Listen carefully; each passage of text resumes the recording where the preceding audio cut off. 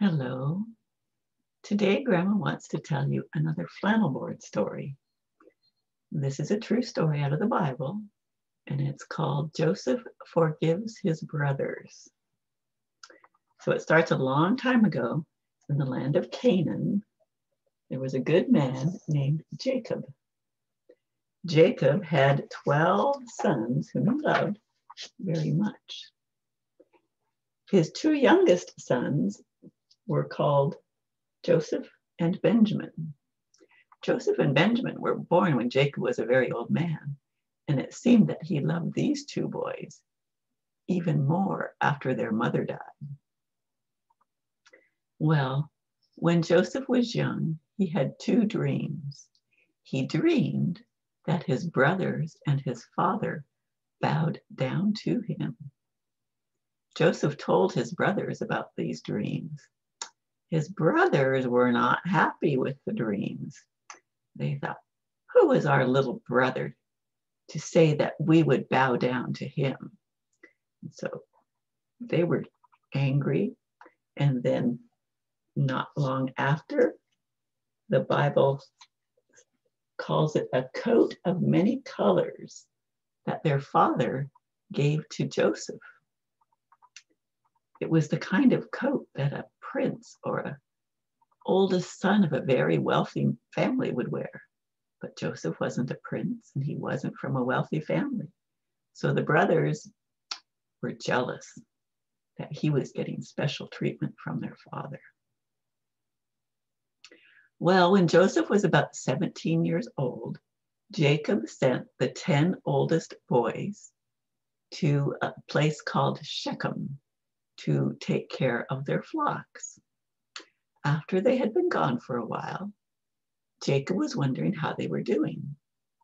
So Joseph, who was the oldest boy left at home, was sent to go check on his brothers to see how they were doing.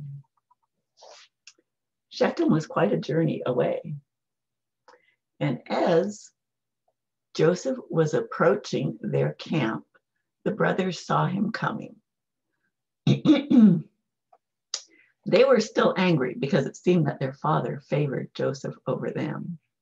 They decided that they wanted to get rid of Joseph. But Reuben, the oldest brother, suggested that instead of harming the boy, they should put him in a pit because he thought that later he could take him out of the pit and return him safely to their father. So that's what they did. When Joseph got close, they grabbed him and put him in the pit. Later, while Reuben was on an errand, the other brothers were talking about what they should do to Joseph, and they saw a caravan of Ishmaelites coming.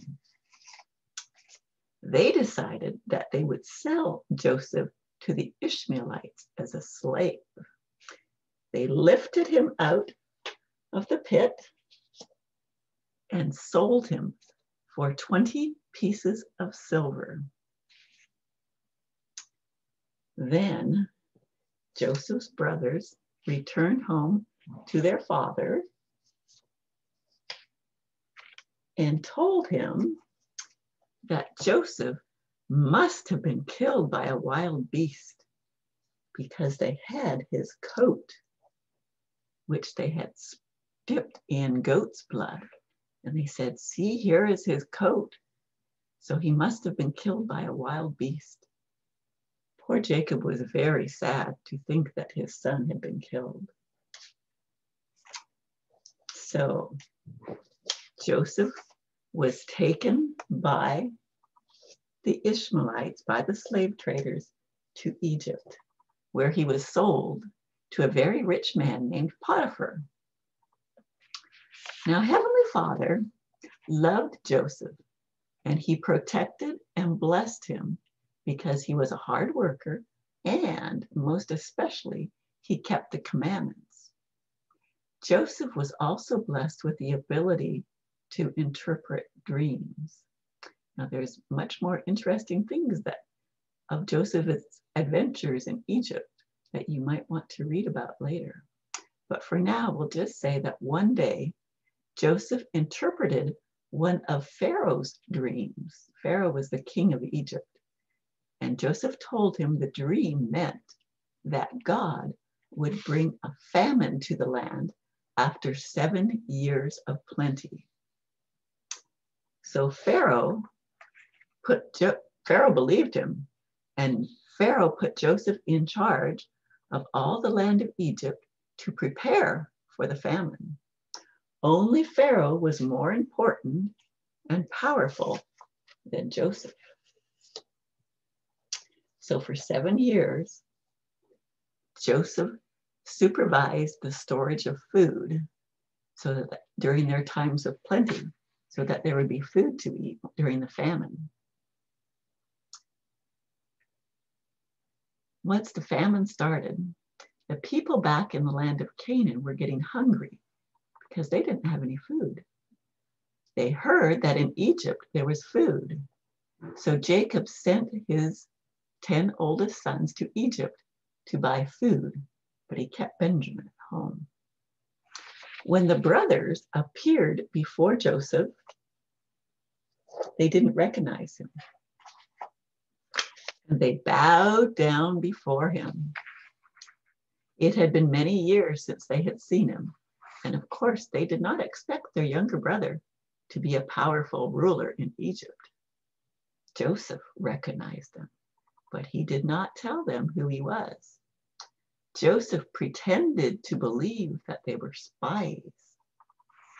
They explained that they were brothers, that there had been 12 of them, but one was dead and the youngest was with their father. Joseph insisted that they bring the youngest brother to him to prove that they were telling the truth. He took Simeon and bound him and kept him prisoner while the others returned to their own land and to Jacob. After a while, they didn't really want to, but they came back to Egypt and they brought Benjamin as Joseph had required. Again, for the second time, they bowed down before Joseph. Joseph said that they should leave Benjamin with him as his servant. They were very troubled by this. Judah had promised his father that he would take care of Benjamin and bring him safely back home. He told Joseph that he must keep his word to his father and return Benjamin safely. Otherwise, his father would die of grief. Then he and the other brothers told Joseph that Jacob, their father, had already lost one son whom he loved dearly, and he could not stand to lose Benjamin also. Judah asked Joseph to let him take Benjamin's place. He promised he would serve Joseph faithfully all the days of his life. Joseph went where he could be alone and wept. He was glad that Judah had changed since the day when he and some of the other brothers had sold Joseph to the slave traders. He knew now they were very sorry for what they had done. When he returned to the room, he ordered everyone except the brothers to leave. Then he told them who he was. The brothers were so surprised, they hardly knew what to say. They feared Joseph because of their sin against him, what they had done, and the fact that he was now a powerful ruler in Egypt. Joseph told them not to be sorry or angry with themselves any longer, that he was in Egypt because God wanted him to be there so that he would be able to save their lives because he was prepared to feed them. Joseph hugged Benjamin and kissed him. Then he hugged and kissed and wept over all of his brothers. So his brothers knew that Joseph loved them and had forgiven them. Joseph told his brothers to hurry back to Canaan and tell their father that he was alive and well, and to tell him to come to Egypt because God had sent him to Egypt to preserve their lives. So something good had come out of what had happened to Joseph's great trial. And good things happen too when we forgive one another.